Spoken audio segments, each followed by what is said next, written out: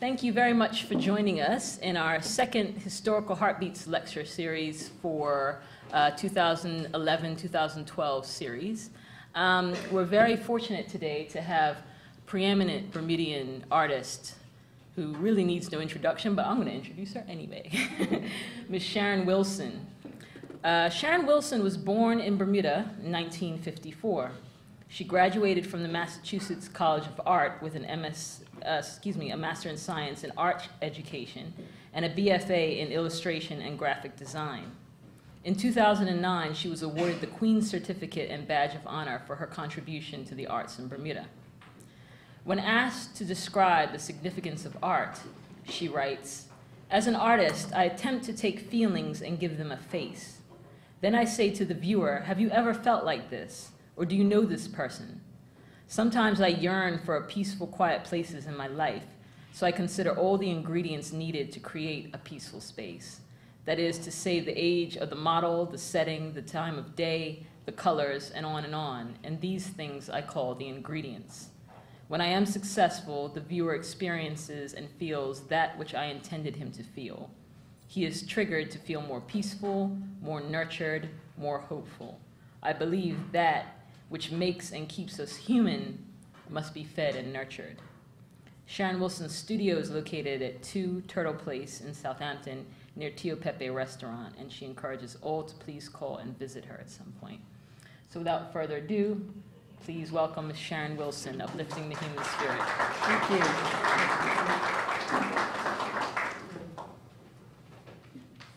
Good evening. It's nice to be here. It's really nice to be here. I have, I suppose, over the years given lots of slide presentations to different ages of audiences, and I have never felt as blank as I felt this evening standing in front of you. It's very interesting as we grow and change how what yesterday was familiar today is unfamiliar, and vice versa. I find the growth process very, very interesting, and I thought I would share that with you. I'd like to think of this evening's conversation as a conversation more than me just delivering information to you, as a conversation. Because for so many years I worked, and I worked in isolation. I stayed in my studio for hours and hours, and then I would mount an exhibition at the end of a year, and there would be a rush of people coming on opening night, too many people to talk to, and then you wouldn't see me again for another year. And I suppose the years of working like that were good in one sense, but they lacked something else. They lacked connection with the audience that I paint for and paint about. I had to write something for Community and Cultural Affairs. I don't know where it was meant to be published. The Bermuda Day book. And was it? Yeah. Okay. It's coming out. It's coming out. Well, I'm going to read a little bit of it because it's a nice preamble, I think, for where I want to go this evening. I never imagined that I would need to define what it means to be an artist, either to myself or to others, but I do. This is because we live in very strange times. Anyone can call himself an artist today, and many do. There are singers that cannot sing, writers who cannot write, and visual artists who have convinced themselves that anything they do is art and therefore is protected and cannot be criticized. As an artist, I attempt to take feelings and give them a face. I say to the viewer, have you ever felt like this? Or do you know this person?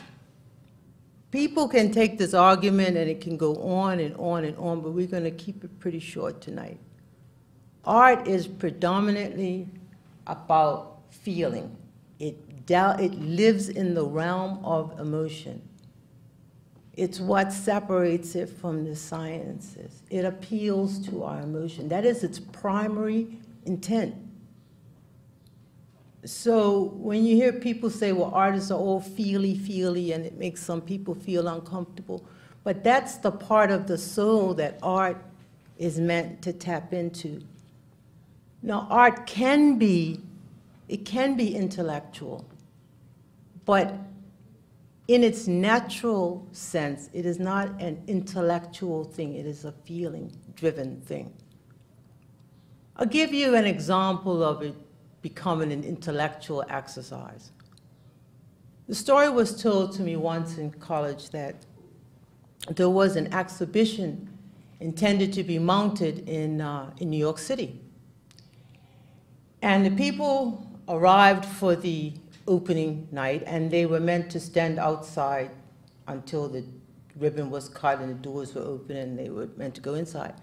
So they stood there, and 5:30 came, and they should have opened the doors, and they didn't. Instead, a man came to the door, and he said, "Ladies and gentlemen, the artist of the evening is a little late. He just called to say that he is presently at 52nd and 5th Avenue, and his estimated time of arrival is 25 minutes. The artist has just called to say he's at 48th and 5th, and his estimated time of arrival is 15 minutes. And this went on and on until the artist arrived. That, ladies and gentlemen, was the art. I would not have enjoyed somebody throwing that at me. Cute, it's a mind bender, it's a head game, but it isn't art. So when I think of the kind of artist I am, I have called myself a social commentator, and that by itself doesn't say a lot necessarily. Because a social commentator can be a person that just documents events. There was a fire over there, I painted a fire. There were people marching over there, I painted the people marching. I could just document events, and that's the way artists were used before the invention of the camera. They were used to document events. At least that was one of the uses of them. I could be a social commentator who looks at a society and sees where the hot spots are. Oh, people look like they're all riled up over that. I think I'll paint about it. I will touch the sore spot in the community. I will maximize, I will exploit it. In that case, the artist maybe is using his art in a very, very political way to achieve a specific end. But I think that I primarily am responding to human nature rather than nature. I don't paint much about trees and things like that, but human nature, the way the people in this society respond and behave and live and have their being. So a social commentator that has at the forefront of my thought is always about human potential and about what it takes to sustain and nurture that part of your soul that often feels so beaten down in the everydayness of life. I think it's important that I define for you this evening who and how I see myself functioning in a society. You, of course, must choose for yourselves how you see me. Unless you understand something about the artist, you understand nothing about his work. You have got to understand something about what gave birth to the artist. If I were born, let's suppose I painted pictures and your feeling about the pictures were that they were cold and unfeeling and they left you with a feeling of isolation. and then you found out later that I was born during the Depression era, how much would that change the way you view the art? You still might not like it, but you might understand it better, and you may be able to respond to it from a different perspective. And I'm saying that because without the viewer, the artist really cannot produce art. I mean, if I do something and nobody sees it, is it art? Art is a language. It's about communication. It's about I put something out, you respond to it, and there's a conversation that goes on, a visual conversation back and forth between the artist and the viewer. And tonight's talk is a little bit different from others. Normally when I do a slide presentation, I show you maybe 40, 50 slides. And tonight is not really so much about my bombarding you with lots of images and saying, this is what I did that's new, and this is what I did that's new, but rather to have a conversation with you about what makes me produce the art that I make. What is the thought behind it? Because there are a lot of myths surrounding the artists. This feeling that they're these incredibly talented people and that they were born with this magical gift and that they just think about it and it just flows and runs out of them, and this magic. And we love to believe the magic. And even when people tell you the truth, you prefer the magic. I suppose there is a magic in it, but it really isn't that magical at all. So tonight I have tried to divide up the few slides that I have into categories. And these are areas that I have been given particular thought to in recent times, like in the last year and a half. So let us begin. Let's see if I can remember. Advancing on this one? All right. Okay, we have a bride and her mother. I'm going to be eliciting some responses from you, so you're not going to get a chance to sit back and be all that passive tonight.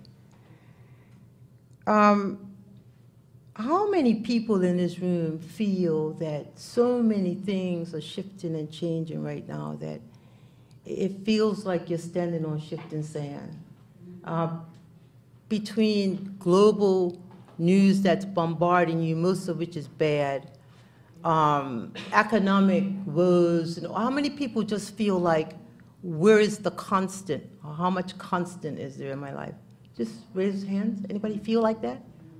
Do you feel when you're on the road that people are like either very reckless or that something, do you feel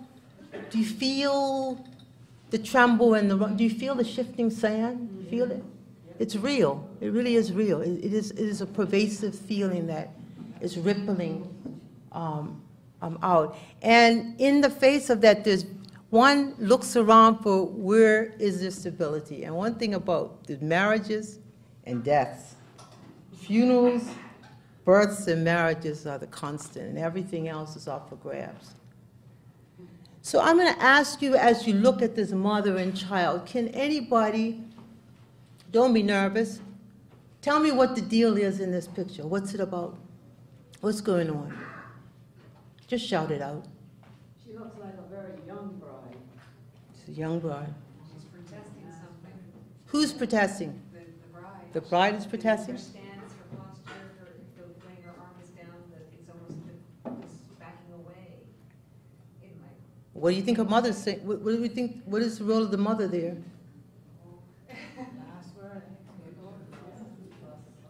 Huh? Pardon? The last bit of advice. What is she telling her? What is the advice? Are you sure you want to do this? Who said that? I'm not saying that. Mothers never say that.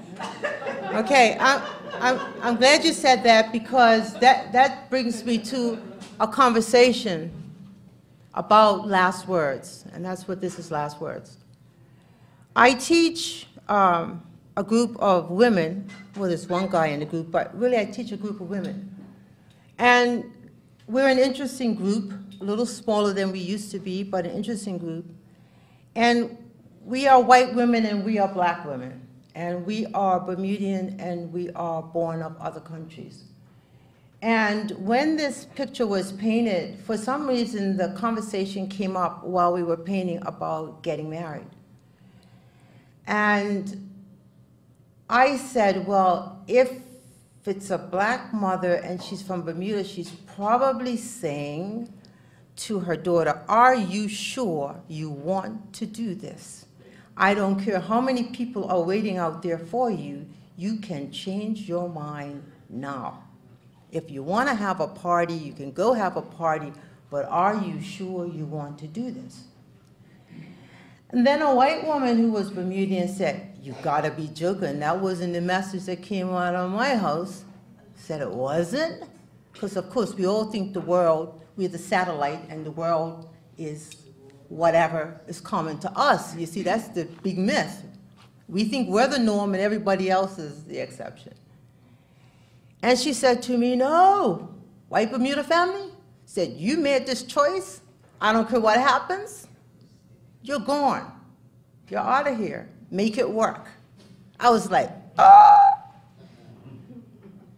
And then gradually, the women from other countries weighed in on it.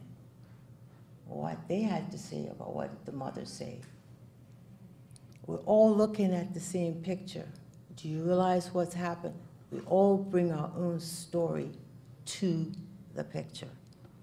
Pay attention to that, because that's an important point we're going to come back to later. We bring our story to the picture. We talked this evening about what is the value of art. Oh, yeah, it's nice. Oh, yeah, well, you know, she would talk about it like that because she's an artist. What is the value? What is the intrinsic value of art, and what does it do for us? It's funny because if I were to ask you to consider a writer or a filmmaker, we know that the filmmaker picks a character, and then he throws that character, he puts them in a place, and he gives them a set of problems to resolve. And we sit on tenterhooks to see how he will resolve it at the end of the day. But when it comes to pictures, people don't see it quite in the same way. They seem to make a separation between what happens in music and what happens in theater and what happens in paintings. But it's the same thing. It makes sense that we bring our story to it. Our story is the only story we know. Who else's story can we bring to what we see? Until we learn differently, we say, well, that reminds me of that. Her head seems to be saying, are you sure you want to do it? Somebody else is looking at the same gesture and saying, her mother seems to be saying, I hope you'll be happy. Somebody else is saying, so that's the story. And that's one of the beautiful things about art, is that there is a universal something, and then there is the personal story. And then there is the opportunity through the art to then learn new ways to relate to each other. Because those women that sat in the art class that went, oh, have now learned something. Where did they learn it? They learned it because they all looked at that, talked about that, and shared what they thought they saw with each other. We want to talk about the power of art. It's real. Let's go to the next one. Sharon Wilson's been painting since, I don't know. Prince came out probably in the very, very early 80s, so it's been a while. And images of children are the thing that I suppose I will always be most known for, paintings of children. But why I paint children, I think, may hugely be misunderstood. I didn't only paint children because I was a school teacher and had children in front of me. I paint children because we are every child we see.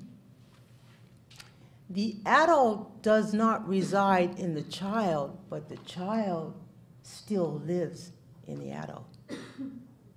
And if you doubt that that is true, you let somebody press the right button. That little 5-year-old in you will rear itself up. At 88, at 98, at 108, it's still there. And you know what else? All the pain it experienced is still there. Which is not altogether a bad thing. What it can allow us to do is to be empathetic because we have been there, because we have felt it, because we have touched it, so we remember it. That's huge, really. So I have people that come back and they say, well, Sharon, how come your children ain't smiling? They just seem so sad. They're not toys. Children are not toys. They are people. And they have every emotion known to man. They may not have the language for it, but in their DNA, they have it all. And it's a myth that they have these unencumbered lives that they go through and their life is happy and lighthearted. You should listen to them sometime. They worry about saving face. They worry about not being accepted. They worry about somebody talking about their mama. They worry about you knowing the truth of what goes on in their house. They worry about covering up. They worry about not having enough. They worry all the time. They worry a lot. They worry because we worry. They are our mirrors. So why do I paint children? When you look in his face, what do you see? He's there to remind us of who we used to be. He is there to remind us, perhaps, to temper how we say what we say. You want to know what the power of art is? It should be there in all our spaces to remind us every day about what's important, about what we want more of in our lives. We all know we want the good stuff, but how do you get it? Well, you don't get it feasting on a diet of junk. You're still trying to match your drapes and your curtains? Still doing that, huh? Still want some blue in it to go along with your curtain. You don't understand. You don't understand the power of imagery. You don't understand that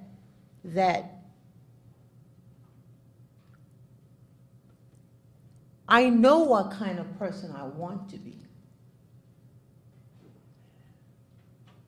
But I forget. I can't concentrate on it all the time, so I forget. I temporarily forget. But when I look up on the wall, it reminds me, oh yeah, I don't want to talk like that. I really don't want to be that kind of person. I really want to be a more open person.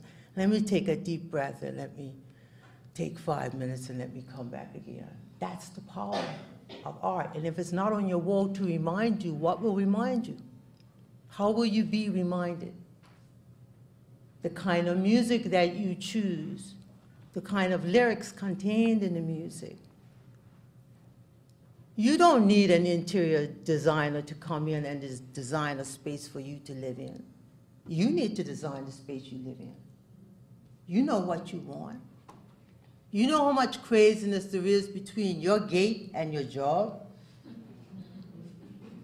And your job and your gate? A space, how do you create a space which is a safe haven, which is a comfortable place, with music that soothes you, with images that inspire you. Inspire you to do what? To get up and do the difficult job of creating and living the life you want to live. See this little boy? I taught him. And every day I look at his picture, I say a little prayer and hope that someone greater than me is looking out for him. He happens to be a marginal child. He's on the edge, just on the cusp. You can see it in his face. Not quite so innocent anymore, not quite so accepting of everything you have to say. You know what title I gave this piece? Invictus. How many people know the poem Invictus? The last words in that poem, I am the master of my fate. I am the captain of my soul. For every child I ever taught, for every child I see hanging around, waiting to be entertained, waiting to be picked up by somebody who's shocking for young kids.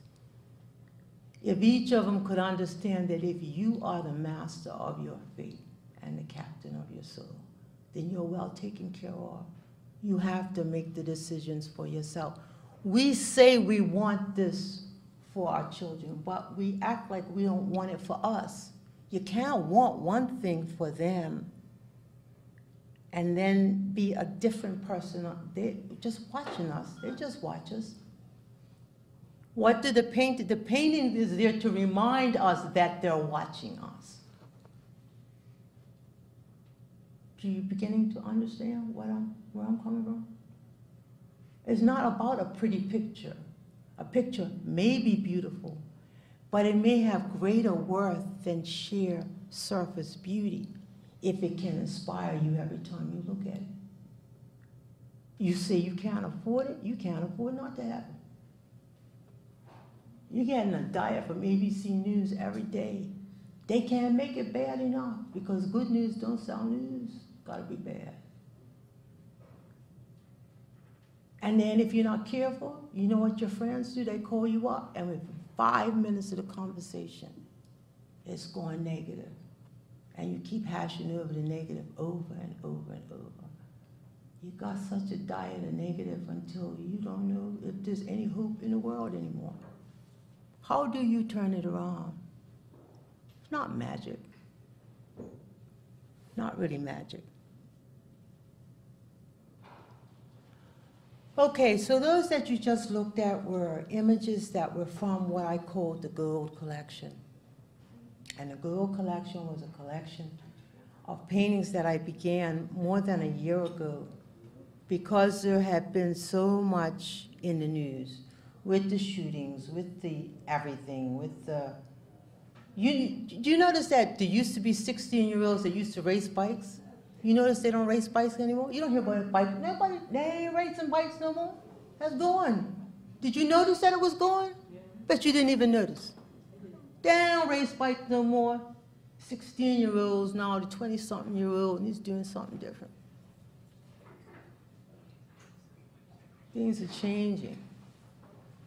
So I asked myself as an artist, how can I be a force for something positive without talking down to the people, without making it sound like they're being blamed for something?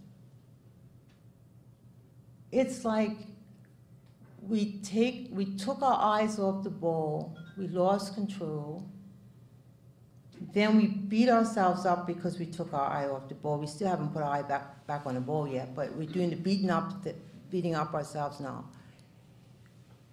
But none of that is going to give us a way forward to creating an island that we want, a neighborhood that we want, a home that we want. And I said, there must be a way to take what I have learned in 30 years and what I have learned from being in the classroom, there must be a way to take what I have learned and marry it together and create a product that you can then hang in your homes and in your offices, which will begin to change the climate, the way you think some of the time. So that's what the Gold Collection was about, and it's a collection that is ongoing. I will continue to add to it. The original 14 paintings are gone, but I still do and will continue to add to that collection. Before I go on to the next section, does anybody have any questions so far? So you don't have to hold your question until the very end. Is there anything that you want any clarity on? Yes, I was going to ask, the way I look at a picture reflects, I suppose, some of my background, and therefore I would interpret it one way to compare with someone else. Now, I looked at that last picture as you were showing it there, and I thought I saw hope. That was the first thing I saw. I could see that perhaps there was some bad times, but I just saw a glimmer, light, a little bit of light. And so my mind concentrated more on the hope until after I heard you explain and speak, then I saw a sullenness in his eyes. So I was swayed just a little bit. Now, what I'm wondering is if my first image is what I keep. That's interesting. The benefit of understanding with what motivates the artist to paint is one bit of information that you have. There's lots of kinds of information that you can have when you're looking at art. Your immediate gut response to it, that's what you're getting from it. What you understand about me is not so much whether or not we read an individual work the same way or not, but often when you talk about an artist's work, you talk about a collection of work. And when you see a body of work, it reads very differently than a piece in isolation. Say, why did Sharon Wilson paint so many children? Why did she paint so much about this? How come her stuff is this? How come it never has a background in her picture? How come she never painted any landscapes? Well, if you understand what motivated her and drove her to produce the work, then those questions are answered for you. You say, oh, I understand why she does that. So it gives a context for the work. But your gut response to the work, that's what speaks to, that's what you're getting from it. That's what matters. So, in other words, what I understand from that is that my looking at your collection is like reading a book, so to speak. I'm learning you through that collection of art. Like you say, I'm looking at the commonalities. There's no background, and I'm trying to find out what it is you're saying through the collection. Is that the idea? Well, you know, the reason I'm having this dialogue is because most people say, they'll whisper that they don't like a piece, but they never have the confidence to say it out loud because they always feel like, I don't know enough about art to say that. And I'm going to say it, and then somebody's going to come back with a sharp retort, and I'm not going to be able to answer them because I don't have that economic background. And what I'm here saying tonight is you don't have to. An academic discussion about art is not the only valid way to begin to discuss art. We need to get away from that. Because it's about emotions, you have as much right, you feel as much as anybody else. Speak to the emotion of it. But what I'm saying is that to do that and have no knowledge of the artist, well, sometimes you can't get information, but whenever you can, and you can get at an artist, you should begin to question them. And if they're not about much, you shouldn't waste your time with it. Because until you demand more, you're not going to get any more. So I went and saw that artist's work. I asked her, well, why did she do? She says, well, it was there. It was like really, you know, I didn't know. You say, right, and I don't know either. I'm out of here. Right? Okay, so the next grouping of paintings, I suppose, are those that deal with, I guess, situational. You know, my mama always coming home saying, I went in this store to get served, and seemed like they just don't even want to serve you. You know how we are. And then we went through a period where we were very protective. We didn't like to be criticized, and we didn't like to have it said out loud that the sales clerks don't seem like they want to serve us. They don't want to serve us. Yeah. What you want? No, we ain't got none. They'll tell you that they don't have any before you even said what you want. What you here for? What closing? What you want?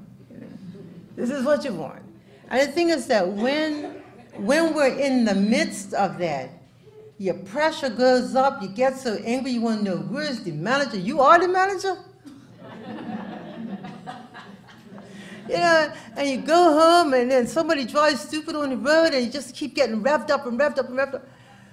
Well, what does the art do? With art creates a little bit of distance between you and it, so you can laugh at it instead of punch the sales clerk out. You can just say, yeah, well, that's my people, my people, my people. And then more than that, you know, it gets to hang in your house and people come in and it becomes the kind of image that evokes discussion. So I painted this, and it's really funny, and I had some of my students be the models for it, and then photographed them, and then painted from it. So like, she's on the phone, you know.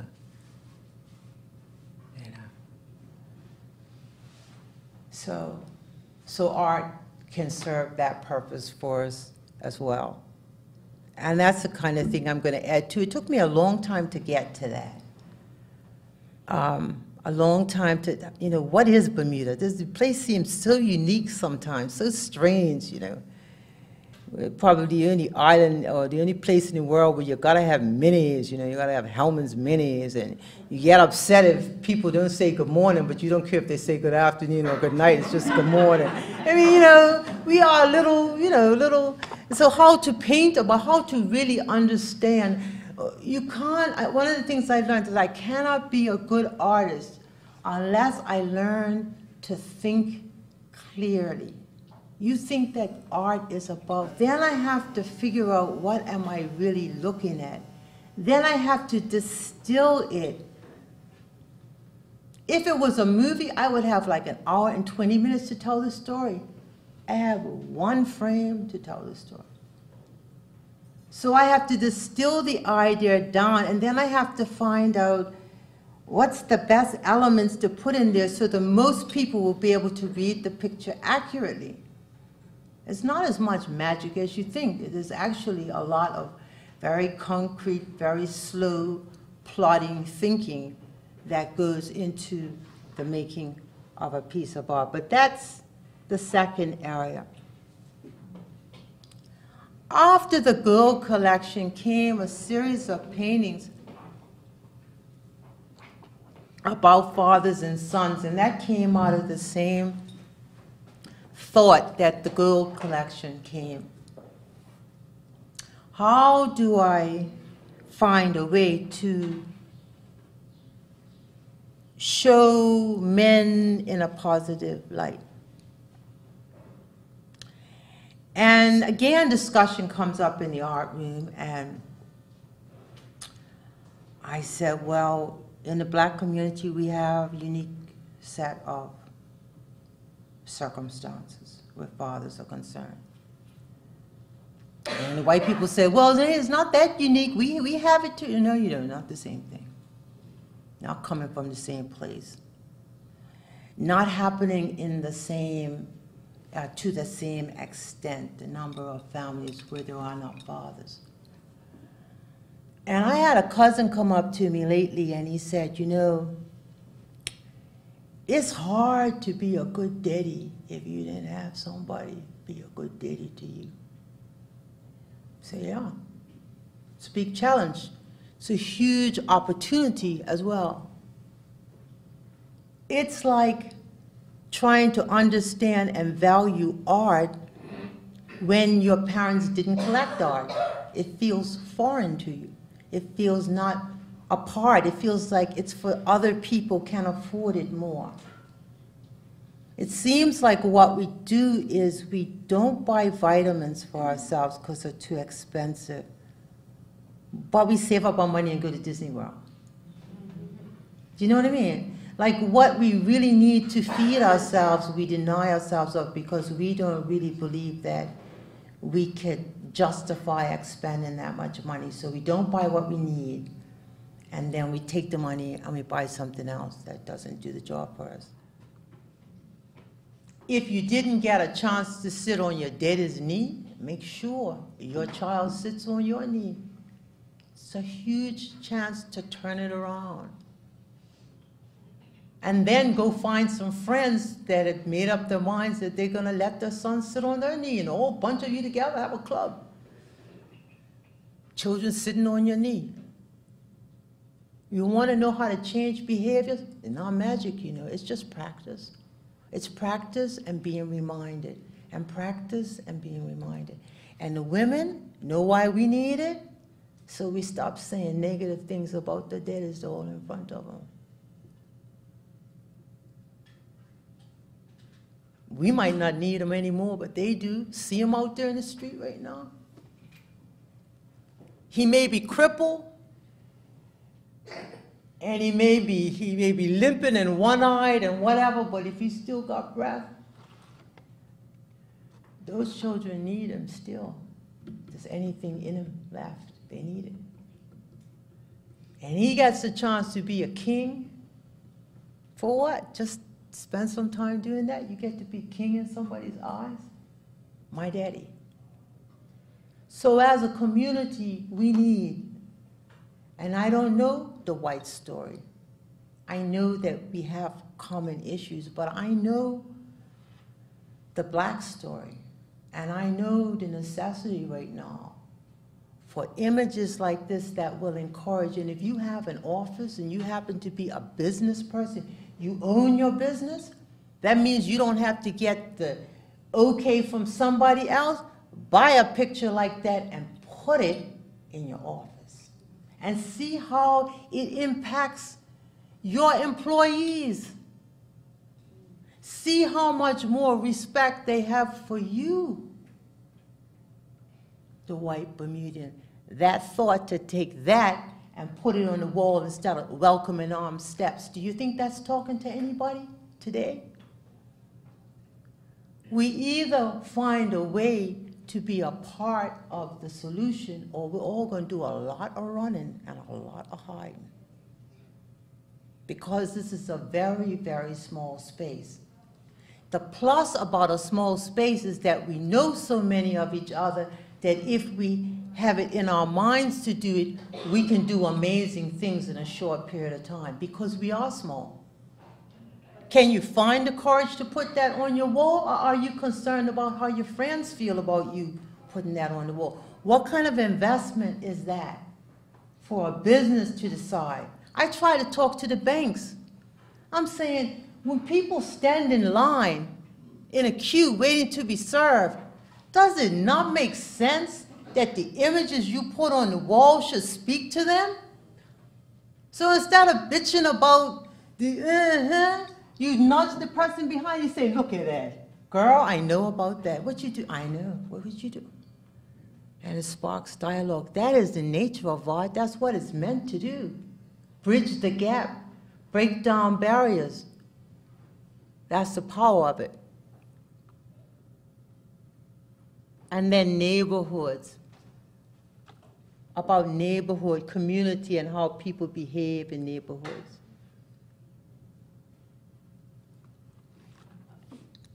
Well, that's the Jehovah's Witness at the door. That was the topic of it. Because when I thought about neighborhoods, I thought, what do I know about neighborhoods? What about neighborhoods in Bermuda? What's different?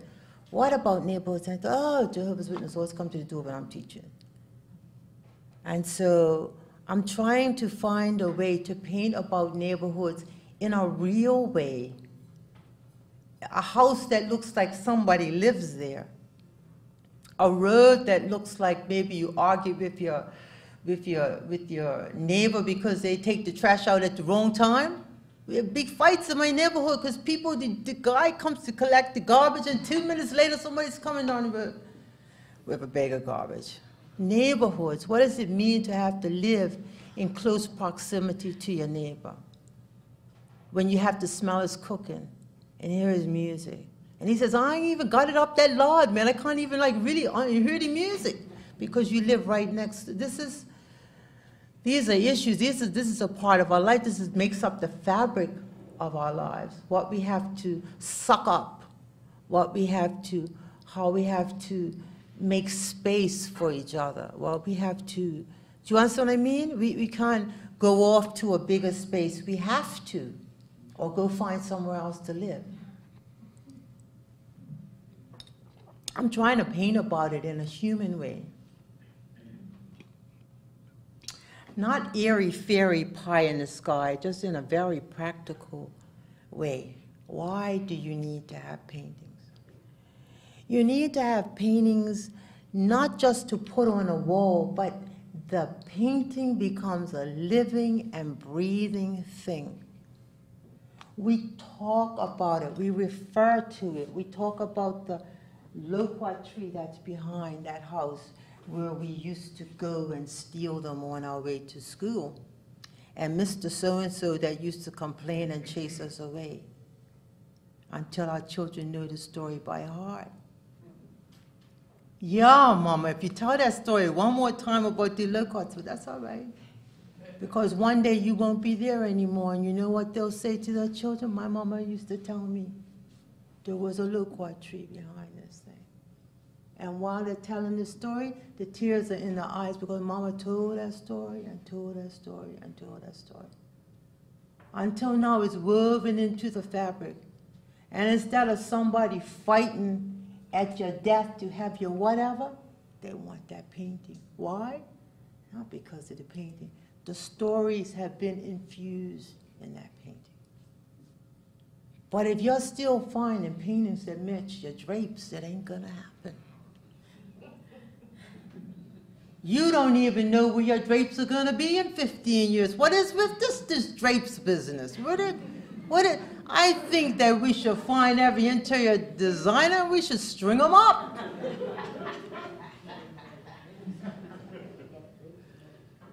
The story is our lives. Do you understand that? Because when I came in the door, people say, well, why I want that house? I don't live in that neighborhood. It ain't my house. In my mama's house. I ain't even got no neighbors living around there. Y'all got any pictures with 2 girls, 3 boys, and a cat? Because I've got like 2 girls, 3 boys. I don't understand.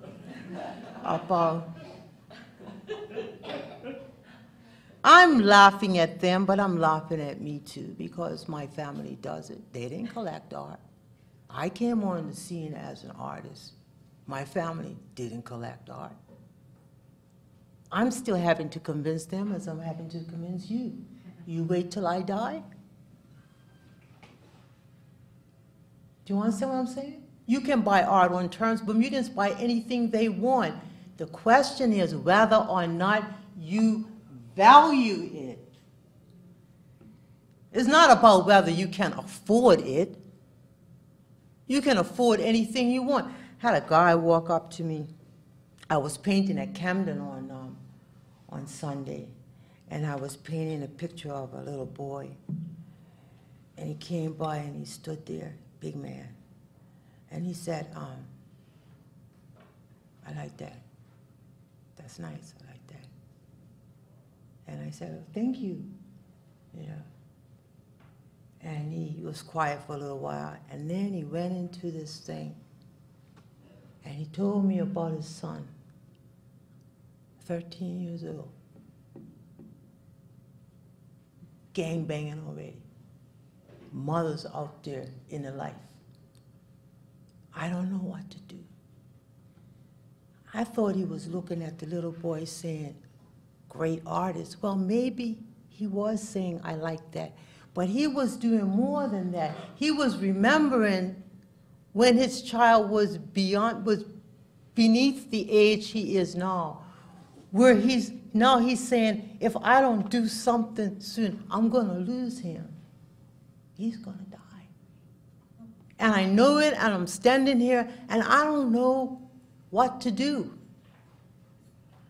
I have artists saying to me, well, Sharon, you think there's stories that you're telling about, you really think that helps you sell pictures? I don't really think that people that want to buy pictures want to know that. Oh, well, you keep painting about what you're painting about there. And I'm going to keep doing this, but I'm telling you that in some ways, if you choose well, it'll help save your life, your sanity, the kind of environment that you create at home. I had a woman come up to me on Saturday. I'm out there painting. And she said, are you Sharon Wilson? I said, yes. She said, you see my son right here? He's 3 years old. I said, oh, hi, how you doing? She said, when my son was born, they put him in an incubator. And while I laid in the hospital, I looked up on the wall, and there was your painting of a mother that was bathing a child. She said, and all I wanted, I looked at that picture day and day, and all I wanted to know that he would get well enough one day for me to give him a bath myself. And I looked at that painting, and I said a prayer, and I looked at it, and I looked at it. You wonder about the power of imagery? It can be a powerful thing if you choose well. And a thing that after you have enjoyed it, you have the joy to pass it on, because it isn't diminished by time. You understand? It's not diminished by time. So it's yours now. It gets passed on with its stories. It gets passed on with its stories. It gets passed on with its stories. Nobody wants Mama's China anymore. Don't want it. I don't know what happened in the world. Don't want a sugar bowl. Sugar bowl? I don't want no sugar bowl. You got any Louis Vuitton?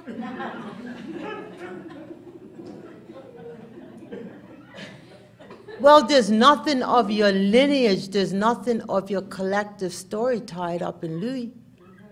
Louis's got to come out with something new every season. Louis's not stupid. So if you don't want the China anymore, that's okay, but we have to replace it with something.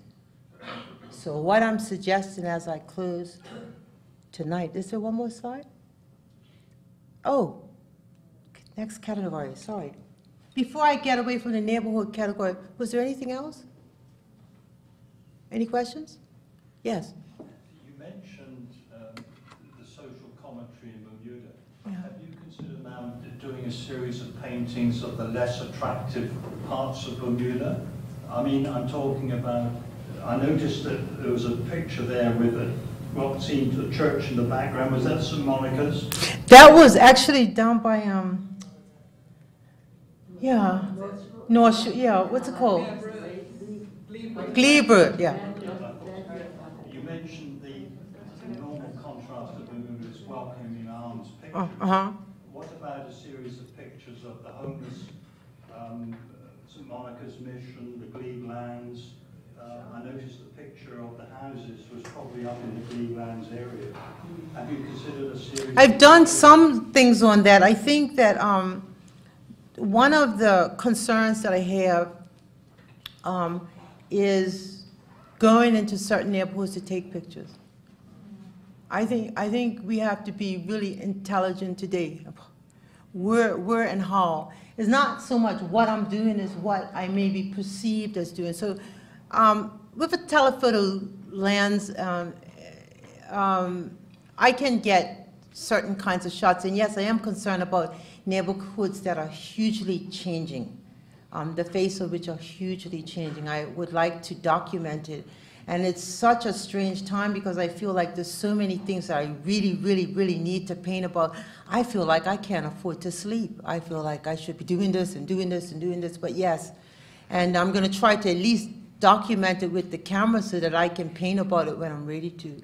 Just one last question. Yeah. There's one great picture. It's 5 o'clock on Portsmouth on a Friday afternoon near the spinning wheel looking down towards Alaska Hall, painting something like that for posterity. Again, it's like, you know, I did the Court Street thing with the camera a lot of years ago and had somebody come and rescue me from it.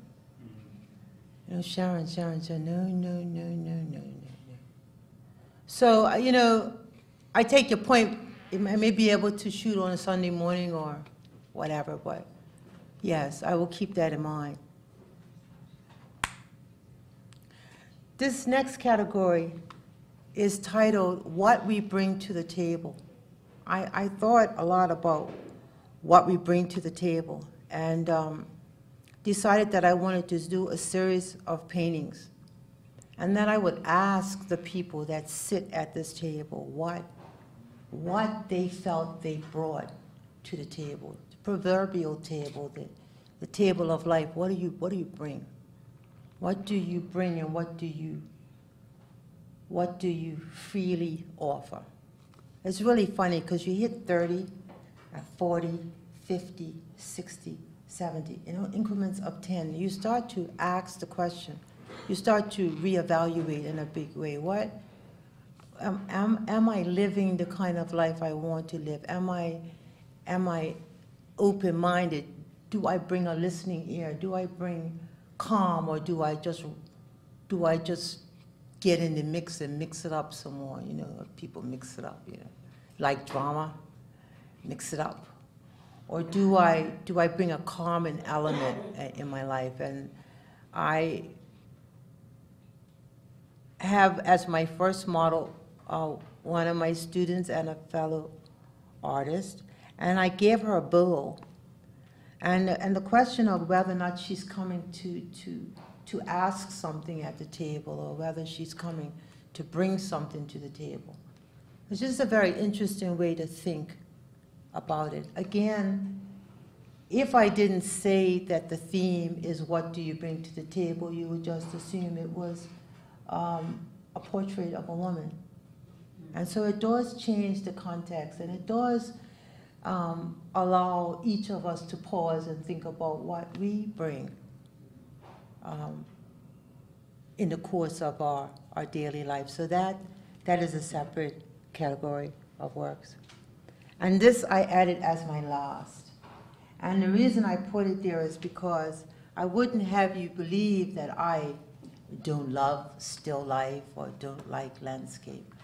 But I just feel right now, where I stand right now, I just feel like it's such a critical time that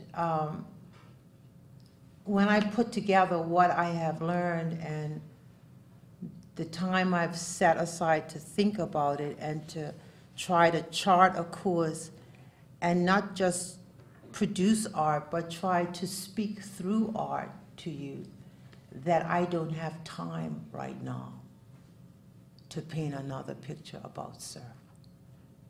That I don't have time, that time is of the essence, and that if I have an opportunity to send out a clarion call that might wake some of us up, or I know that my art can never reach everybody. I'm not Walmart. I'm not producing a generic product, underpants, where everybody needs underpants, so I can sell 1 million of them. The only people I can ever reach at any point in my life as an artist are those people whose experiences somehow touch my experience. And then we, at least for that period of time, until we shift and change and evolve into something else, we understand each other then. But people whose experience, if they're far different from mine, then they may not understand or be able to value what I do. So I don't try to paint for everybody, but I try to paint with integrity, and I try not to take my audience for granted. And I thank you for your time and your attention this evening. Thank you very much.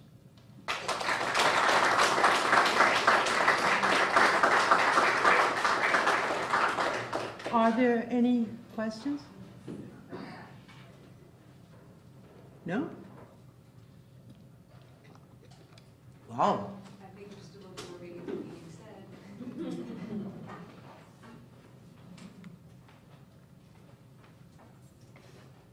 No. Did I put him to sleep? Are you awake? All right. Please join me in thanking Ms. Sharon Wilson for what I thought was a really amazing, interesting lecture. I think this is thank you for having me.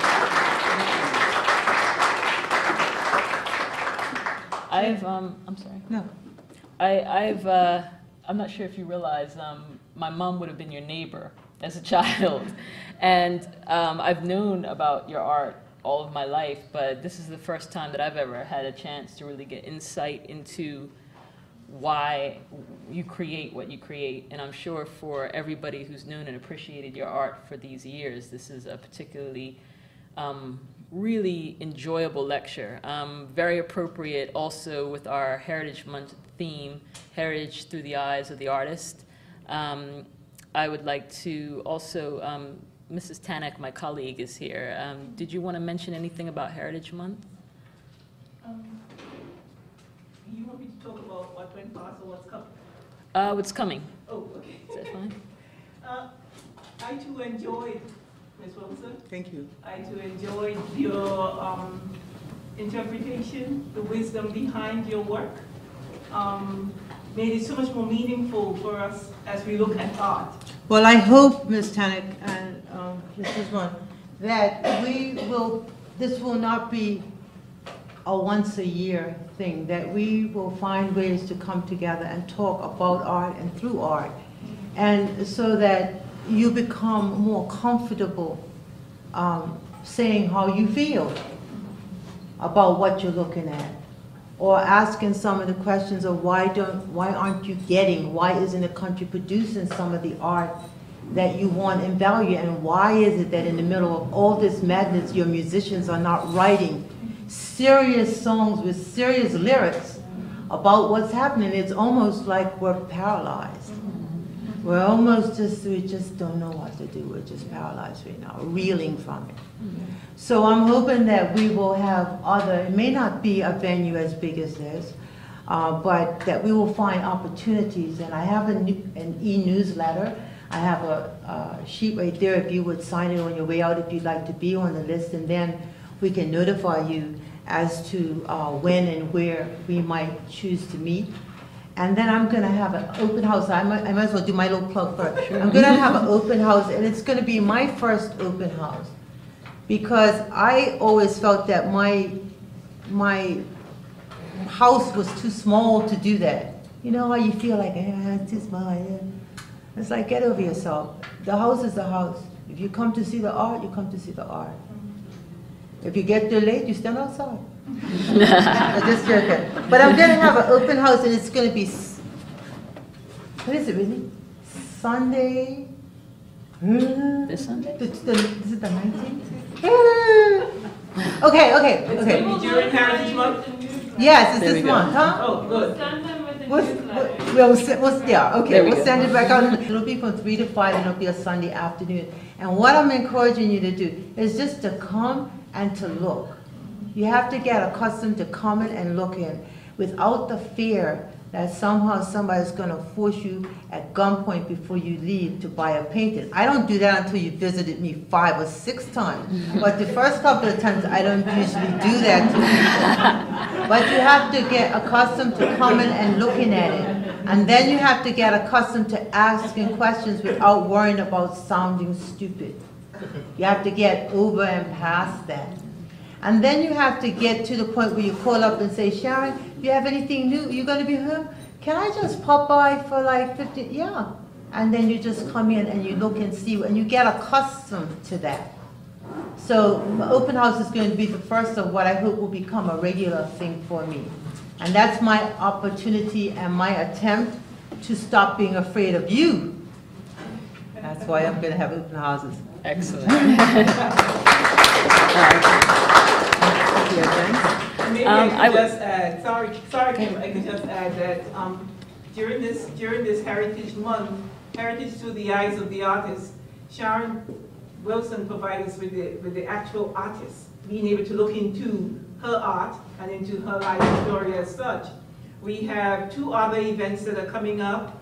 There's a music at Shine's Club, and that is being able to appreciate Bermudian young musicians. And that's the night of the 21st. These events would not happen, and certainly wouldn't happen with the degree of success that they do without their valuable input. Mr. James Smith, Doreen Aubrey, Ellen Hollis, there you are, Andrew Birmingham, and Lucy Sperling, and my assistant Vinay Sims. I really appreciate your assistance with these lectures. I'd just like to also mention that our next lecture is going to be on the 11th of June. It's a Saturday, and it's Portugal Day, from the Azores to Bermuda. And that's going to be a really fun event at Victoria Park from 2 o'clock to 5 o'clock. We're going to have an opportunity we're going to have demonstrations on how to make malasadas, how to do Portuguese folk dancing. We're going to have some lectures by Dr. Tessera, live music. So please come out and support that event. We'll be advertising it, but it's also in the season brochure, which you can collect from our office or go online, www.communityandculture.bm. And anything? No. Okay. Was there one other question? I'm sorry. Do you still have art classes? I do for adults. Yeah. Mm-hmm. Okay. So how do you get your information on that? Just call me up, yeah. Great. Okay. Thank you again, and please enjoy the rest of your Heritage Month. Please feel free to enjoy the refreshments in the lobby, and we hope to see you at our next event. Thank you. Thank you.